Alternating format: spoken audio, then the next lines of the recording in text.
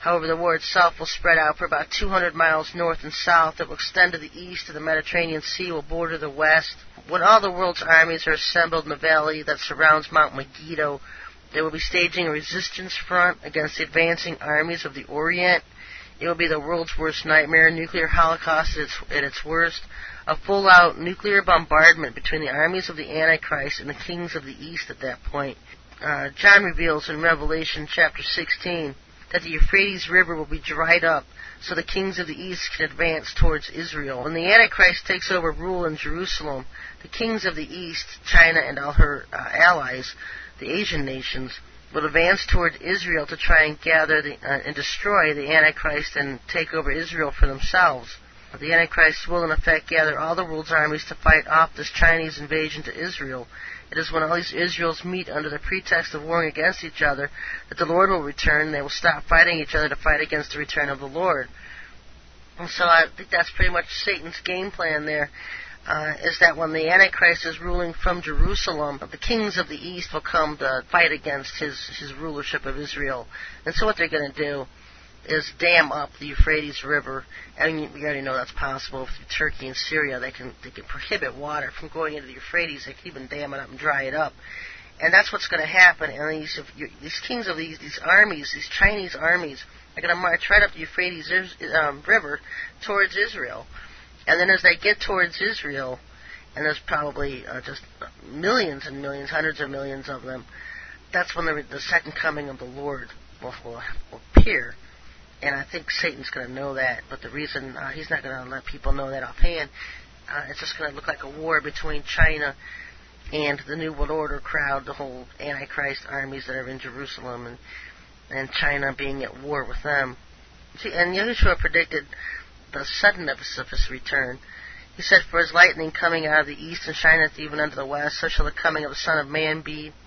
He said, "Then shall appear the sign of the Son of Man in heaven, and then shall all the tribes of the earth mourn, and they shall see the Son of Man coming in the clouds of heaven with power and great glory." And perhaps the sign of the Son of Man will be a gigantic celestial image of Yahushua flashed upon the heavens for all to see. This would explain how all men suddenly recognize who he is and see the scars from his piercing at the cross. And what are these clouds with him? These are the saints returning with Jesus, wearing white robes.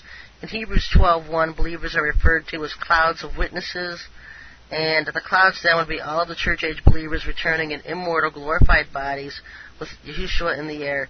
This will also include the resurrected Old Testament saints. The prophet Zechariah predicted, "And the Lord my God shall come and all the saints with thee," in Zechariah 14:5. And so that kind of negates anybody who says that the saints aren't returning with him, because they are. You can read Zechariah. The Apostle John speaks of the apparel of the saints as they return with Christ. "And the armies which were in heaven followed him upon white horses, clothed in fine linen, white and clean," in Revelation 19:14. He explains the white linen robes, "And to her, the saints, was granted that she should be arrayed in fine linen, clean and white, for the fine linen is the righteousness of the saints." And so this is where pretty much the whole battle is going to happen. It's going to be in Jerusalem. And you can read about it in Revelation chapter 19. "And behold, and I saw, you can read about 19, I'll start with 11.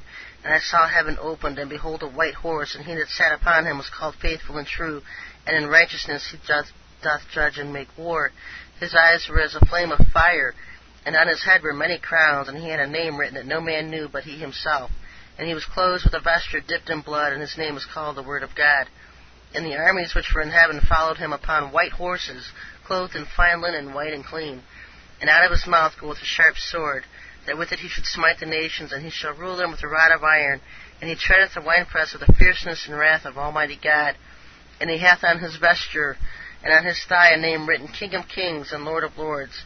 And I saw an angel standing in the sun, and he cried with a loud voice, saying to all the fowls that fly in the midst of heaven, Come and gather yourselves together unto the supper of the great God, that ye may eat the flesh of kings, and the flesh of captains, and the flesh of mighty men, and the flesh of horses, and of them that sit on them, and the flesh of all men, both free and bond, both small and great.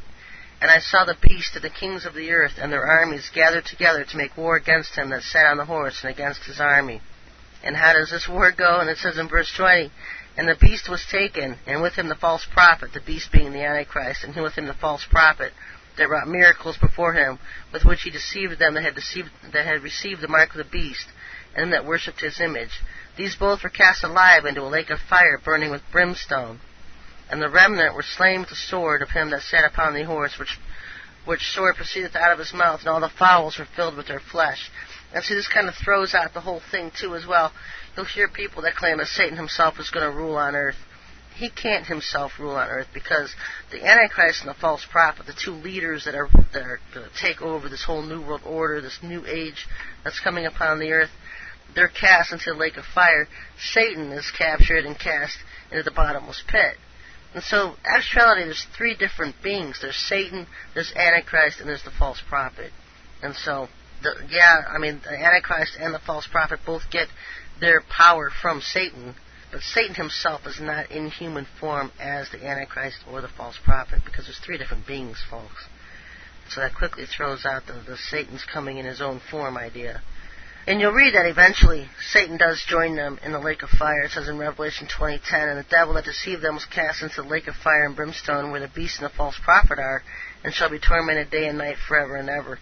And that will happen after he's allowed to have his one last attempt, after the 1,000-year millennial reign, to deceive the Lord's people. See, what happens is after the second coming of Christ, and I've kind of described that, comes down to the valley of Jehoshaphat, Armageddon, some call it the Valley of Megiddo, different names for it. There's going to be a World War IV meeting there. I mean, Satan's going to be, the Antichrist is going to be there, the false prophet, all those involved with the New World Order, they have their armies there. And China is going to come up against the Antichrist and the false prophet and all their armies. They're going to go to war against them to take over Jerusalem for themselves, or probably just to eliminate the Antichrist and the false prophet. And so what happens is when the Chinese cross over into Jerusalem, and at that point is when Yahushua will arrive at the second coming of Christ, and he just destroys them all. Then we go into the 1,000-year millennial reign, and I can read about that in my article, Second Coming of Christ. I'm going to jump ahead a little bit, because there's going to be a judgment of the goats and the sheep and the goats, and the nations who had taking care of Israel and those who were wicked towards Israel. And again, with Israel not being a land, but Israel being the people who worship and follow the Lord today are Israel. You know, Israel today isn't a bloodline Israel. It's not a land with borders Israel. The Israel of the New Testament is those people who worship and follow and keep the commandments of the Most High. And they follow Him. That's the Israel that are His people, no longer being tied to bloodlines, no longer being tied to a certain race of people. Israel today is all races, all people, all bloodlines. It's anybody who follows and worships the Son of God. And so that's pretty much the Israel it's talking about when you care for these people. Find that scripture. You can read about it in Matthew 25:31.